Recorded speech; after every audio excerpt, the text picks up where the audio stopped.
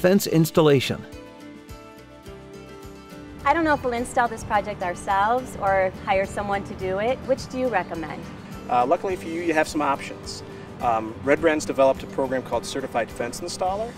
Basically, they've partnered with fence contractors across the nation to help consumers find a contractor that will do that project for them. To find a contractor, just log on to redbrand.com. All you have to do is enter your zip code and a list of contractors will show up. These are professional fence installers that they can surely get your job done for you. The next thing is Red Brand's developed over an hour worth of installation videos.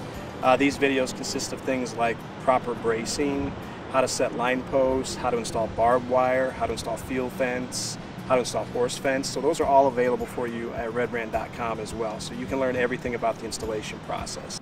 So if we decide to install this fence ourselves, how do we know when the fence is tight enough? That's probably one of the biggest mistakes. When homeowners install their fence, they overstretch it. You've probably heard banjo tight, or they hook their tractor up to it and pull it as tight as they possibly can. It's not a good idea because fence is built with crimps, and these crimps are meant to contract and elongate depending on weather changes. Metals do that. They conform to the weather patterns a little bit. And so what we recommend is just pulling out half of that crimp, not the entire crimp. The other thing you can do is you can look at Red Brand's website. They actually show how to stretch field fence, so you'll get a better idea of just how tight you need to have it. It's not banjo tight. It's just meant to pull out half of that crimp. I know we'll need posts for our project. Can you tell me how far apart to space them? Sure.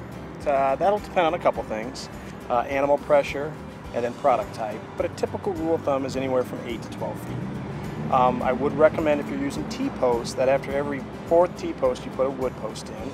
Just to add stability back into the system. And when stapling onto a wood post, do not drive the staple all the way into the post. It'll allow you want to allow that wire to move within the system. So you want to leave a gap between the staple and the wire and the post, so on impact that wire can move back and forth and not cause damage.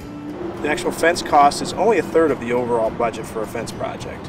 You have labor costs, you have post costs, you have gate costs, you have other things that make up the entire budget.